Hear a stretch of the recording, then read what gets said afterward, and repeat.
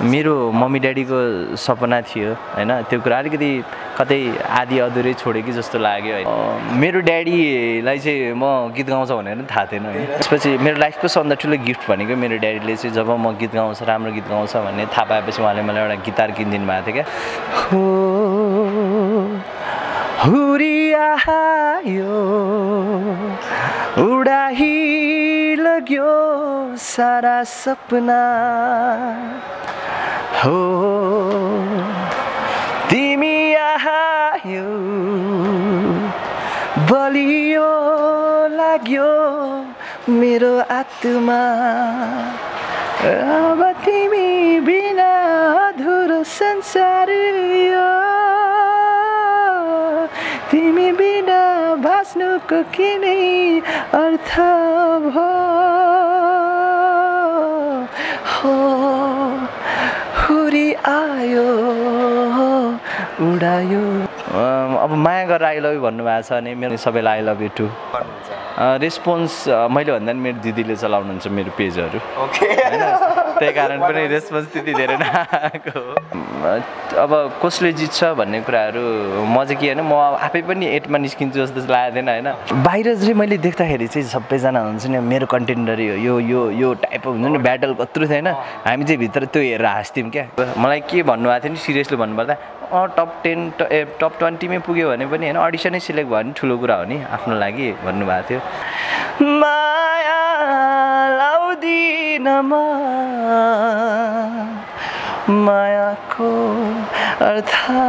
बुझिसके आँसु आँसु झर्दिन म रुन मलाई पुगिसक्यो मैले अराउन्ड 14वटा गीत गाएँ विशाल चौतारी टिभी हेरेर बसिरहनुभएका सम्पूर्ण दर्शकहरूलाई स्वागत गर्न चाहन्छु आज चाहिँ रमाइलो कुराकानी यानि नेपाल आइडलको विषयमा कुरा गर्नको लागि चाहिँ मैले विल्सन श्रेष्ठजीलाई चाहिँ बोलाएको छु उहाँलाई स्वागत गर्न चाहन्छु स्वागत छ थ्याङ्क यू सो मच पछिल्लो समय चाहिँ अहिले अब नेपाल आइडलबाट चाहिँ बाहिरिसकेपछिको होइन दिनचर्याहरू चाहिँ कसरी बितिरहेछ भन्नु नै पर्दा नेपाल आइडल दिएको एउटा हाइपमा चाहिँ अब धेरै नै व्यस्त भइरहेको छु म अहिले प्लस स्पेसल द इन्टरभ्युजहरू होइन तपाईँ जस्तो मिडिया पर्सनहरूले हामीलाई गर्नुभएको यो इज्जत अनि प्लस म्युजिकल फिल्डमा पनि अब केही गर्ने कुराले अलिकति बिजी नै छु अहिले ओके जस्तो अब नेपाल आइडलबाट जुन बाहिरिँदाखेरिको क्षण होइन कस्तो थियो होइन थोरै दर्शकहरू स्टिल अब हुन त 1 विक जति भइसक्यो होइन तर स्टिल आई रिमेम्बर अब त्यो क्षण भनेको गाह्रो हुन्छ एउटा एम बोकेर गएको कन्टेन्डर हो म पनि होइन नेपाल आइडलको लागि आफ्नो रक र पप भर्जनहरूलाई अलिकति न्याय गर्थेँ जस्तो लाग्थ्यो राम्रै न्याय गरिरहेको थिएँ तर ठिक छ एउटा जनताको निर्णय हो यो कुरालाई हामीले एक्सेप्ट गर्नु पनि पर्छ हरेक हप्ता अब एकजना कन्टेन्डरले छोड्नै पर्छ र एकजना नेपाल आइडल हुने हो अनि त्यही कारण टप 10 चाहिँ मेरो लागि एउटा स्पेसल होइन लाइफको सबभन्दा ठुलो एचिभमेन्ट भनौँ न हामी हजारौँको भिडमा यहाँसम्म आएर चाहिँ हामी जनतामाझ यसरी उहाँहरूले मन पराइदिएर टप 8सम्म आउनु पनि मेरो लागि सबभन्दा ठुलो कुरा जस्तो लागिरहेछ ओके जस्तो तपाईँलाई जुन नेपाल आइडलमा चाहिँ भोट गर्नुहुने होइन यो ठाउँ जुन टप 8सम्म चाहिँ होइन तपाईँलाई ल्याउनु हुने जति पनि दर्शकहरू हुनुहुन्थ्यो होइन उहाँहरूलाई चाहिँ के भन्न चाहनुहुन्छ सिरियसली अब उहाँहरूले नै गर्दा यहाँसम्म आइपुगे होइन अब उहाँहरूको माया साथले गर्दाखेरि यो यात्रा यति सजिलो पनि भयो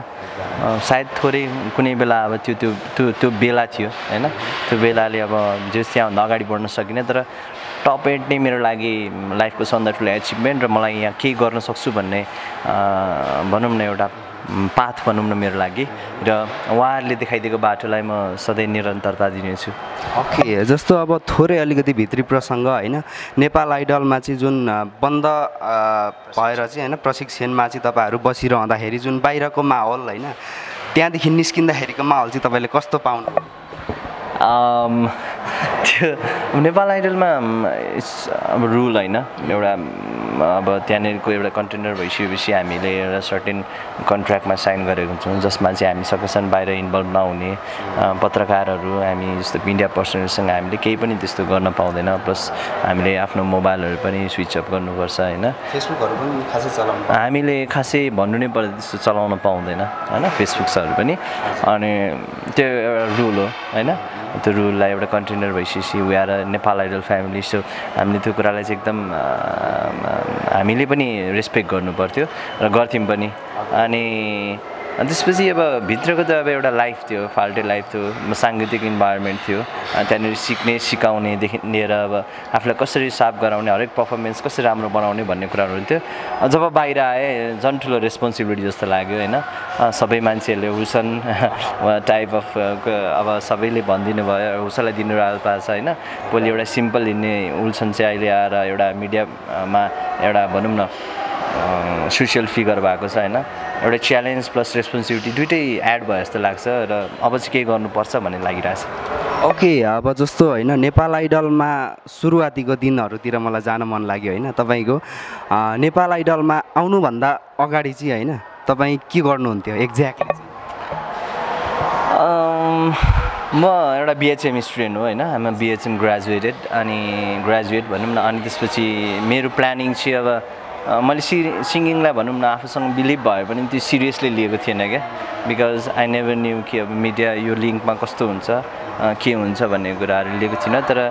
मेरो आफ्नो मान्छे मेरो साथीभाइले चाहिँ you can sync type of हुन्छ नि म आफैमा गीत गाउँदा नि एकदम रमाउँथेँ होइन खुलेर गीत गाउने बानी थियो मेरो एउटा गिटार थियो अनि घरमा गीतहरू गाउने गीत सुन्ने होइन त्यस्तो एल्बमहरू अनि गीतहरू तपाईँले गाउनु भएको थियो एल्बमहरू नै मेरो चाहिँ एकदम हजुर एकदम त्यो कुरामा चाहिँ अलमोस्ट भनौँ न त्यो कुरामा चाहिँ मैले कहिले पनि इन्भल्भ पनि भइनँ होइन अनि त्यति खासै त्यही भएर पनि हो मेरो अलिकति मिडिया अनि त्यसपछि नेपाल आइडल आउनुभन्दा 1 महिना अगाडि चाहिँ मैले रोशन बालुवा सरसँग एउटा सर्टेन ट्रेनिङ लिएको थिएँ म्युजिक सम्बन्धी अनि हामी प्रीमा पनि पास भयौँ अनि त्यसपछि इट वाज माई ड्रिम कि म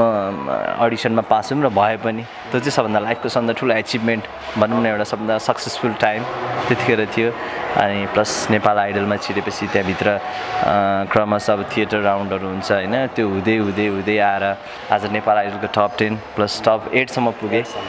खुसी लाग्छ होइन जस्तो त्यो बेला तपाईँलाई चाहिँ नेपाल आइडलमा भिड्नुपर्छ नेपाल आइडलमा जानुपर्छ भन्ने सोच चाहिँ तपाईँ आफैमा आयो या कसैले इन्स्पायर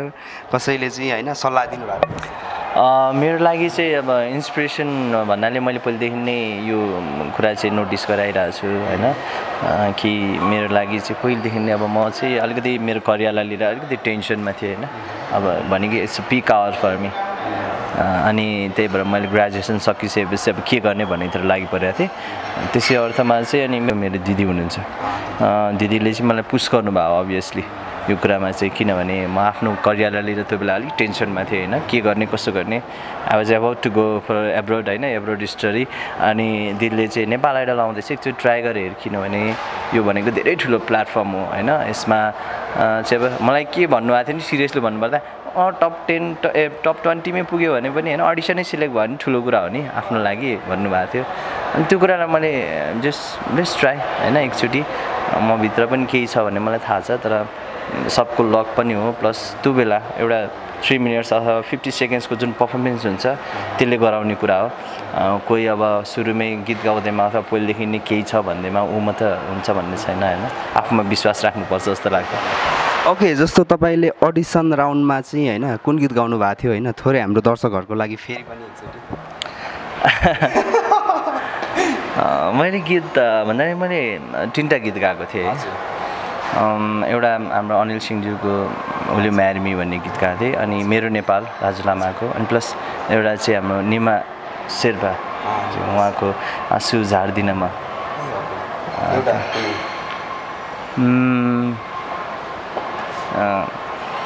हामी निमा शेर्पाजीको गीत गाउँछ आँसु झार्दिनमा रुन मलाई पुगिसक्यो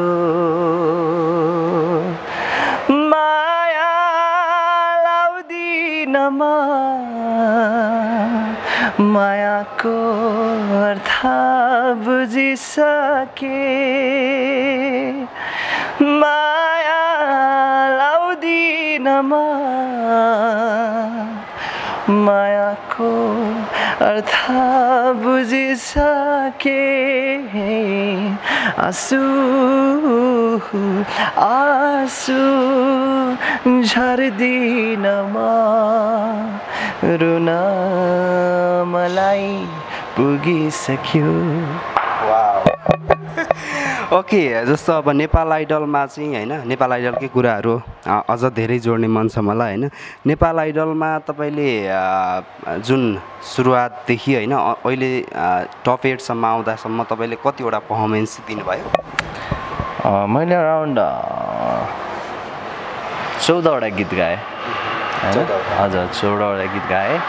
र तीमध्ये एक्सपिरियन्सहरू अब अभियसली मेरो लागि त हरेक गीतहरू नयाँदेखि अब तपाईँको एउटा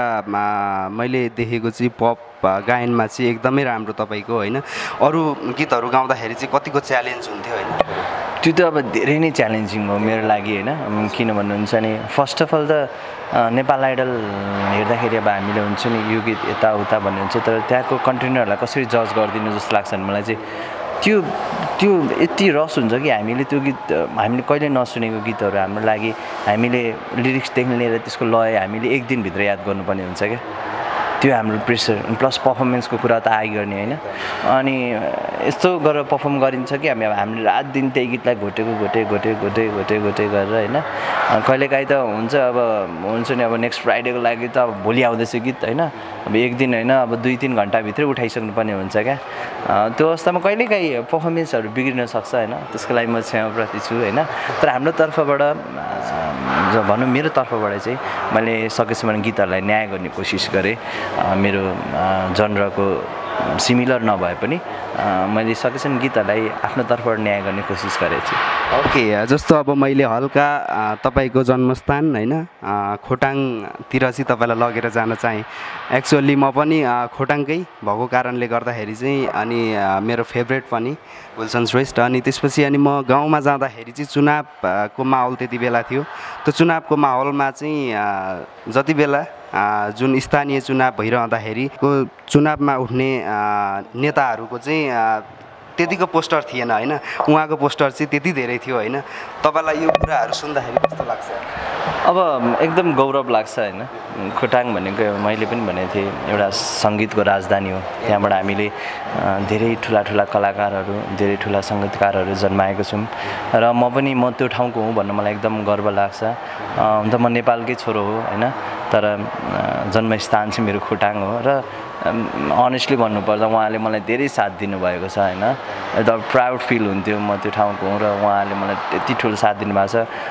सम्भवतः मैले नेपाल आइडलमा आएर मैले सगरमाथा अञ्चलकै प्रतिनिधित्व गरिरहेको थिएँ। मलाई त्यहाँको मिडिया पर्सनहरूले धेरै सपोर्ट गरिरहनु भएको थियो सगरमाथा अञ्चलबाट चाहिँ। अनि उहाँलाई म मनैदेखि एकदम धन्यवाद दिन चाहन्छु। ओके, अब जस्तो नेपाल आइडलभित्रको होइन तपाईँको हल्का पोल खोल्ने जुन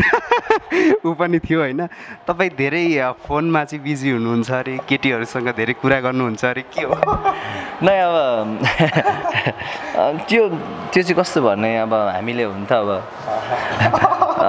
भन्दाखेरि अब स्टार्टिङ कसरी गर्ने अब पोल खोल अभियान भन्ने सुरु भयो। अनि सबभन्दा सुरुमा बुद्धको पर्फर्मेन्स थियो होइन। अनि स्टार्स अब हुन्छ नि उसले चाहिँ अब सुरु गर्यो क्या। सुरु गर्न थालेपछि अब एउटा सानो चिङ्गारी हो होइन, भए पनि नभए पनि उसले त्यो इन्ट्रेस्टिङ बनाउन उसले भन्थ्यो र त्यही हिसाबमा हामी चाहिँ अब होइन एक आपसलाई कसरी डुबाउनेतिर लाग्न थाल्यौँ होइन। अनि मेन कुरा चाहिँ त्यही हो, त्यही भएको हो। त्यसलाई धेरै सिरियसली नलिदिनु होला। ओके, जस्तो नेपाल आइडलमा अब अभियसली होइन प्रतियोगिता होइन, प्रतियोगितामा ब्याटल एउटा सबैमा भइ नै हाल्छ होइन। साथीहरूमा त्यहाँ बसिरहँदाखेरि साथी एकअर्कामा चाहिँ कतिको हुन्थ्यो? अब नर्मल्ली चाहिँ बाहिर आउँदाखेरि चाहिँ एकदम मिलेको देखाइन्थ्यो होइन, एक्ज्याक्टली भन्दाखेरि चाहिँ कस्तो? नै बाहिर चाहिँ मैले देख्दाखेरि चाहिँ सबैजना हुन्छ नि मेरो कन्टेन्डरी हो, यो टाइप हुन्छ नि ब्याटल कत्रो थियो होइन। हामी चाहिँ भित्र त्यो हेरेर हाँस्थ्यौँ क्या, किन उयो हामी चाहिँ होइन एकदमै क्लोज हुन्छ नि होइन। उता ब्याटल चलिरहेछ, हामी चाहिँ फुर्सद भन्ने पुरा लुडो खेलिहाल्ने क्या। सबैजना होइन रमाइलो गर्ने होइन कसको के भइरहेछ भन्ने कुराले खासै धेरै असर नपर्ने किनभने हामी एउटा सुर र एउटा सङ्गीतको ज्ञान भएपछि त्यहाँभित्र कसले कस्तो गायो होइन र उसलाई कसरी इन्सपायर गर्ने कसरी मोटिभेट गर्ने होइन कसरी राम्रो पर्फर्मेन्स गर्नेतिर त्यो धेरै ध्यान दिन्थ्यौँ क्या न कि अब कस्तो कसले कहाँनिर के भइरहेछ कसको कहाँ झगडा भइरहेछ अनेस्टली भन्नुपर्दा मैले कहिले पनि युट्युब कमेन्ट्सहरू कहिले हेरिनँ मेरो आफ्नै पर्फर्मेन्स पनि मैले कस्तो अब हेर्दै कस्तो कस्तो लाग्ने क्या हुन्छ नि मलाई अब हुन्छ नि अनकम्फर्टेबल लाग्थ्यो होइन तर पर्फर्म गरिसकेपछि पछि चाहिँ अब सबैले भनेपछि कहिलेकाहीँ हेरेँ होइन तर मैले आफ्नै पर्फर्मेन्स पनि हेरिदिन्थेँ क्या मलाई कस्तो कस्तो लाग्थ्यो क्या एकअर्कामा चाहिँ जस्तो साथीहरूमै होइन हो तँ त यस्तो राम्रो गरिसकेछ होइन तिमीले त आज राम्रो गर्यौ यो किसिमको कमेन्टहरू कति भन्थ्यो अभियसली त्यो चाहिँ हामी बिच धेरै हुन्थ्यो क्या कसले कसरी गायो होइन तिम्रो कहाँनिर के भइरहेको थियो अनि प्र्याक्टिस स्पेसली प्र्याक्टिसहरूमा चाहिँ तपाईँको अब कोही जान्ने छ भने होइन उसले चाहिँ नि तपाईँको यहाँनिर यस्तो यस्तो भइरहेछ यहाँ इम्प्रुभ गर्नुहोस् भन्ने कुराहरू सल्लाह अभियसली त्यो त हुन्छ होइन तर मेन कुरा भनेको आफ्नो एउटा फाल्टै गीत गाउने तरिका हुन्छ होइन त्यो सर्टेन आवरभित्र अब आफूले कसरी त्यसलाई कोप गर्ने भन्ने हुन्छ क्या एकदम सर्ट टाइमभित्रखेरि अब टाइम भइदिएको भए त अब हामी होइन कसरी गर्ने के गर्ने त्यो हरेक शब्दलाई निहाल्न सकिन्छ तर त्यही हो अब मेन कुरा भनेको पर्फर्मेन्स कसरी राम्रो गराउने त्यो हुन्छ ओके जस्तो अब नेपाल आइडलभित्र अब प्रतिस्पर्धीहरूमा पनि तपाईँको अझ बेस्ट फ्रेन्ड चाहिँ हुन्छ होइन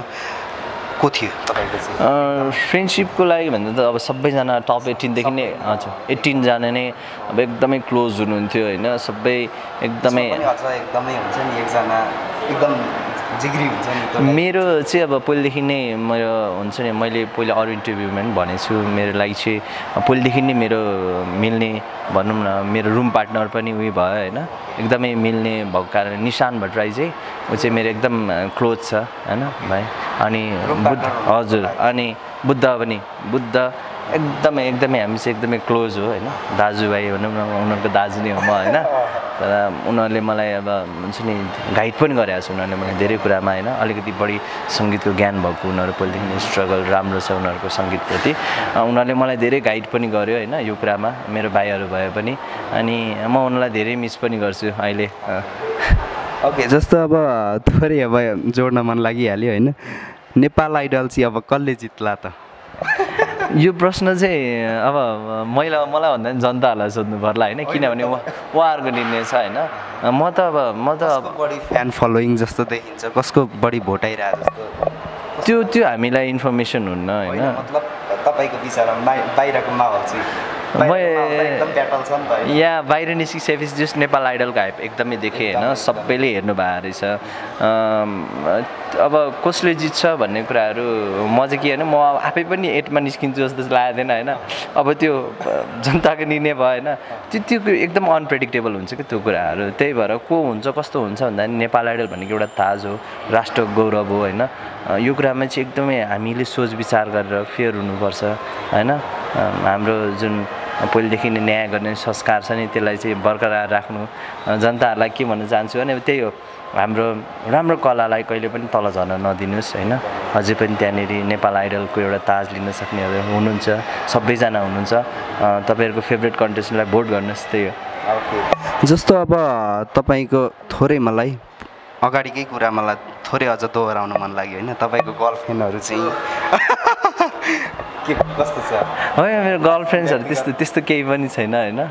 होला नि तपाईँलाई मन पराउनेहरू त अहिले धेरै छन् होइन पहिले पनि धेरै थियो होला यस्तो ह्यान्डसम पनि हुनुहुन्छ होइन कस्तो छ होइन अहिले हालसाल गर्लफ्रेन्ड नै त्यस्तो अहिले खासै त्यस्तोहरू केही पनि छैन मेरो होइन मेरो लागि चाहिँ अहिले अब मेन कुरा नै फोकसै मेरो लागि म्युजिक छ होइन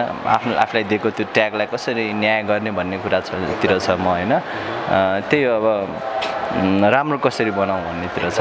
अनि अब बिचमा पनि तर अब जस्तो नर्मल्ली अब तपाईँको अहिले त झन् धेरै फ्यानहरू केटी फ्यानहरू यति धेरै होइन युट्युबतिर फेसबुकतिर एभ्रिथिङतिर होइन एभ्रिथिङ सबैतिर चाहिँ तपाईँलाई एकदम मन पराउनेहरू धेरै हुनुहुन्छ होइन तपाईँको पर्सनल फेसबुक म्यासेजतिर पनि धेरै आउँछ होला म्यासेजहरू होइन अभियसली के कस्तो छ फ्यानहरूले गरेको जुन प्रस्तावहरू कसरी लिनुहुन्छ उहाँहरूले गरेको मायाको रूप हो होइन कहिलेकाहीँ अब अब त्यस्तो त्यस्तो छैन होइन मैले त्यस्तो गरेको छैन जस आउँछ नआउने होइन किनभने एउटा हाइप नेपाल आइडल दिएका कतिको गर्नुहुन्छ रेस्पोन्स मैले भन्दा नि मेरो दिदीले चलाउनुहुन्छ मेरो पेजहरू होइन त्यही कारण पनि रेस्पोन्स त्यति धेरै नआएको मैले नि नत्र भएदेखि भनिदिनु सम्पूर्ण तपाईँको फ्यानहरूलाई होइन म्यासेज आई लभ यु भनेर चिन्न पठाउनुहोस् भनेर अब माया गरेर आई लभ यु भन्नुभएको छ भने मेरो पर्फर्मेन्स हेरेर भोइस हेरेर होइन त्यो हिसाबले आई लभ यु भन्नुभएको छ भने सबैलाई आई लभ यु टु होइन ओके तपाईँलाई रियल्ली एकदमै मन पराउने नि भयो भनेदेखि चाहिँ के गर्ने सोच्नुपर्छ अब त्यो कुरालाई होइन फ्युचरको कुरा हो होइन सानो एउटा कुनै एक दुई दिनको एक्साइटमेन्ट अथवा एक दुई दिनको त्यो फेमले मात्र हुने कुरा होइन लाइफ भनेको एउटा लङ रन हो त्यही कारण त्यो कुरालाई सोचेर गर्नुपर्छ त्यसको बारेमा चाहिँ अहिले मैले सोचिहालेको छैन ओके जस्तो तपाईँले चाहिँ होइन नेपाल आइडल आउनुभन्दा अगाडि चाहिँ के गर्ने त्यो सोचहरू त्यति बेला एकदम खेलाइरहनु भएको थियो होइन बाहिर जाने त्यस्तो केही सोचहरू राख्नु भएको थियो एक्ज्याक्टली अब म चाहिँ एउटा बिएचएम स्टुडेन्ट भएर मैले अराउन्ड 1 इयर चाहिँ ग्याप राखेँ होइन मेरो दिदी र मैले एउटा बिजनेस गरिरहेको थियौँ अनि त्यो चाहिँ हामी अनलाइन बिजनेस थियो क्या हाम्रो आफ्नै अनलाइन बिजनेस थियो फेसबुकको थ्रुबाट कस्टमरसँग डिल गर्ने प्लस डेलिभरी थियो हाम्रो वाचेसहरूको होइन अनि हाम्रो उप्स लभ बज भन्ने एउटा थियो कि ए उप्स लभ बज ए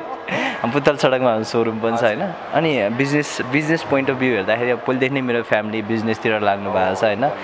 त्यो चाहिँ हाम्रो रगतमै छ अनि त्यसपछि मैले आफ्नो करियरलाई हेर्दा चाहिँ त्यही अब होटल म्यानेजमेन्टमा मैले मास्टर्स गर्ने विचार गरेको थिएँ अनि I was trying for abroad होइन प्लानिङ गरिरहेको थिएँ त्यही अर्थमा अब त्यही बेलामा चाहिँ हाम्रो नेपाल आइडलको जुन प्रचारहरू आउन थाल्यो र आफूलाई यहाँसम्म नदेखे पनि नेपाल आइडल भनेको एउटा बिग प्रोग्राम हो हाम्रो गौरव हो होइन यो कुरालाई चाहिँ हामीले अब ट्राई गरौँ न एकचोटि भन्ने कुरा हिसाबले अब भित्रदेखि आफूलाई इन्सपिरेसन जगाएर चाहिँ गएको हो होइन मेरो लागि मेरो स्ट्रेन्थ भनेको मेरो बिलिभ हो त्यही कारण पनि म आज यहाँसम्म छु जस्तो लाग्यो जस्तो बाबा आमाहरूले होइन जुन नेपाल आइडलमा सेलेक्ट हुँदाखेरिको क्षण कस्तो थियो होइन मेरो ड्याडीलाई चाहिँ म गीत गाउँछ भनेर पनि थाहा थिएन है उहाँलाई जस गीत गाउँछ तर अब गाउँछ भन्ने टाइप हुन्थ्यो अनि मम्मीहरूलाई पनि अनि दिदीले चाहिँ अलिक विश्वास गर्नुहुन्थ्यो बढी होइन अनि त्यसपछि मेरो लाइफको सबभन्दा ठुलो गिफ्ट भनेको मेरो ड्याडीले चाहिँ जब म गीत गाउँछ राम्रो गीत गाउँछ भन्ने थाहा पाएपछि उहाँले मलाई एउटा गिटार किनिदिनु भएको थियो क्या बाबाले किनिदिनु भएको थियो अनि त्यो चाहिँ म एकदम घरमा सजाएर राखेको छु होइन बाबाको नाम के थियो मेरो बाबाको नाम अटल श्रेष्ठ अनि मम्मीको नाम चाहिँ रञ्जना श्रेष्ठ ओके अब जस्तो पहिलो गिफ्ट त बाबाको होइन गिटार गिफ्ट आयो होइन नेपाल आइडलमा जुन त्यो चाम भइरहँदाखेरि बाबाको कस्तो थियो खुसीहरू मेरो लाइफको सबभन्दा ठुलो गौरव भनेकै मेरो बाबा मामालाई चाहिँ एकदम होइन त्यो एउटा पहिचान दिनु त्यो एउटा रेस्पेक्ट समाजमा चिनाउनु नै मेरो लागि ठुलो कुरा रह्यो क्या मैले एउटा राष्ट्रको गौरव बोकेर होइन एउटा जिल्ला एउटा अञ्चलको गौरव बोकेर हिँडिरहेको थिएँ र मेरो मम्मी ड्याडीलाई पनि त्यही हिसाबमा हाम्रो सबैजनाले चिनिरहनु भएको थियो होइन त्यसले चाहिँ आफूलाई एकदम हुन्छ नि हौसला दिँदो रहेछ क्या भित्रदेखि आई हेभ डन समथिङ भन्ने यस्तो गरेर अनि गौरव दिँदो रहेछ अनि खुसी लागेको थियो एकदमै खुसी लागेको थियो र उहाँहरूले पनि एकदम हुन्छ नि मेरो फ्यामिली मेम्बरहरू यस्तै लाग्नु भएको थियो कि होइन त्यो कुराले चाहिँ आफूलाई के गर्ने भने होइन मैले त हुन्छ नि हारे जस्तो लाग्यो भने पनि सम्झिनुपर्छ आफ्नो मम्मी ड्याडीलाई होइन मन अब एकदम डराउँछ क्या यो कम्पिटिसनको हाइपमा कहिलेकाहीँ एकदमै डर लाग्छ नर्भस हुन्छ त्यो अर्थमा चाहिँ आफ्नो मम्मी ड्याडीलाई सम्झिने आफ्नो फ्यामिलीलाई सम्झिँदाखेरि चाहिँ अनि त्यो कुराले चाहिँ हामीलाई अलिकति बढी प्रोत्साहन दिँदो रहेछ क्या भित्रदेखि हौसला बढेर आउने र केही गर्छु भन्ने आँट दिइहाल्ने ओके जस्तो नेपाल आइडलबाट जुन टप 8मा चाहिँ तपाईँको नाम जुन आयो होइन बाहिरिँदाखेरिको त्यति बेला सबैभन्दा अगाडि चाहिँ कसलाई सम्झिनु भयो त्यो रियल्ली अब त्यो क्षण चाहिँ अलिकति गाह्रै थियो होइन मैले आफूलाई एकदम रेडी नै बनाइसकेको थिएँ किनभने त्यो कम्पिटिटर यस्तो हुनुहुन्छ कि जो निस्किँदा पनि दुःख हुने हो क्या। त्यो दिन मेरो पालो भए पनि सायद मेरो पालो 1-2 दिन पछि आएको भए पनि होइन त्यो अवस्था त्यस्तै हुनेवाला थियो क्या। किनभने सबैलाई थाहा छ होइन हामी सबै काबलमा एकदम क्यापेबल छौँ होइन, जो पनि नेपाल आइडल बन्न सक्थ्यो र जो पनि 8बाट 7बाट जो पनि निस्किन सक्छ होइन। यो कुरा हामीलाई मनभित्र सिरियसली कम्पिटिसन हो, निस्किनुपर्छ अब भनेको मेन करियरको लागि फोकस्ड हुने हो भन्ने कुराहरूले चाहिँ थियो होइन। अब त्यतिखेर एकछिन चाहिँ अब हुन्छ नि अब निस्किँदैछु भन्ने कुरा चाहिँ अलिकति सपना जस्तो लाग्यो होइन। किनभने बेला चाहिँ कसलाई सम्झिनु? मेरो मम्मी ड्याडीको सपना थियो होइन, त्यो कुरा अलिकति कतै आधी अधुरै छोडेँ कि जस्तो लाग्यो होइन। मैले कोसिस गरेकै हो होइन, त्यो कुरामा अलिकति दुःख लाग्यो। अनि मेरो फ्यान्सहरू जति मलाई एक्सपेक्ट गरिरहनु भएको थियो, मेरो सबैजना आफ्नो मान्छेहरू होइन, अनि भनौँ न मैले जतिलाई प्रतिनिधित्व गरिरहेको थिएँ उहाँहरूको लागि चाहिँ अलिकति दुःख लाग्यो होइन। तर मनमा नै सोचेँ अब चाहिँ सुरुवात हो, अब चाहिँ उहाँहरूको लागि केही गर्ने पालो आयो भन्ने आयो मलाई। ओके, अब अन्ततिर हामी कुराको अन्ततिर आइसकेका छौँ होइन।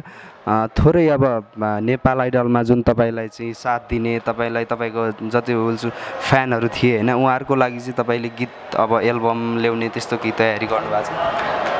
मैले आफ्नो एउटा कम्पोजिसन गरेको छु होइन, सायद त्यो छिट्टै आउँछ। मैले त्यसको लागि वर्कआउट पनि सुरु गरिसकेको छु। त्यही गीत गुनगुनाइदिनु पर्ने अलिकति, अलि स्याड गीत छ होइन। हुरियायो उडाइलग्यो सारा सपना हो, तिमी आयो बलियो लाग्यो मेरो आत्मा, अब तिमी बिना अधुरो संसार यो, तिमी बिना बाँच्नुको किनै अर्थ भो हो, हुरी आयो उडायो। ओके, यो चाहिँ यो गीत चाहिँ दर्शक श्रोताहरूले तपाईँको दर्शक श्रोताहरूले चाहिँ कहिलेसम्म चाहिँ अब सुन्न पाउनुहुन्छ? अब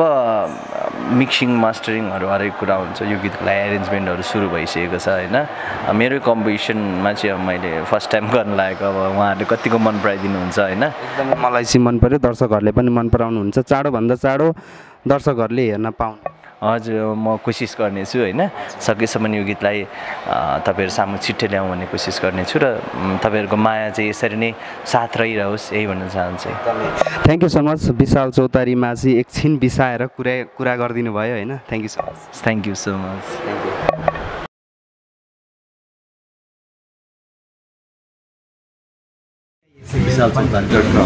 Please subscribe. सुख दुःख बिसाउने साझा चौतारी, विशालचौतारी.com।